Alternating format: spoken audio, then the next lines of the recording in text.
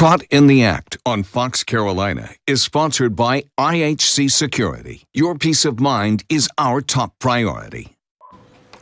Well, a Texas man says it was like something out of a movie. He was forced to kill that wild hog. The animal was caught on camera going on a rampage on his property. It broke a fish pond and caused significant damage to the back door.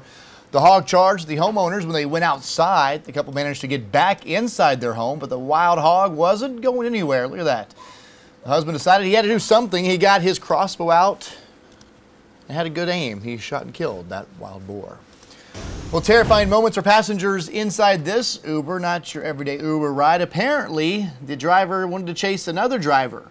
The couple says that a vehicle hit their Uber, so their Uber driver decided he was going to chase after that person and track him down. Well, thankfully, the passengers only had some minor bumps and bruises. Uber has suspended that driver from the app while they investigate. A suspect is facing a new charge for body slamming a police officer. This happened in Ohio, and you could see it was caught on that dash cam video. It started when police were called for a disturbance. The officer was trying to arrest the suspect when he got picked up and thrown to the ground. The officer is okay, and the suspect is charged with assault. Closer to home now, the Anderson County Sheriff's Office looking for this guy. Deputies say he used a stolen winning lottery ticket at the Stop-A-Minute on Shockley Ferry Road. The ticket was stolen from another Stop-A-Minute location in Belton, so if you recognize him, call the Anderson County Sheriff's Office.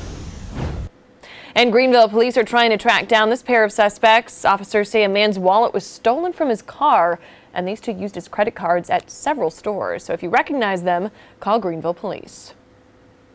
And in Georgia, the Spalding County Sheriff's Office says this man stole an entire donation box raising money for local agencies. They say he went to a Firehouse Subs spot and stole the money meant for their foundation, which works to provide life-saving equipment for local firefighters.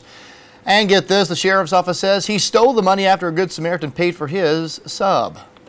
That guy is still on the run.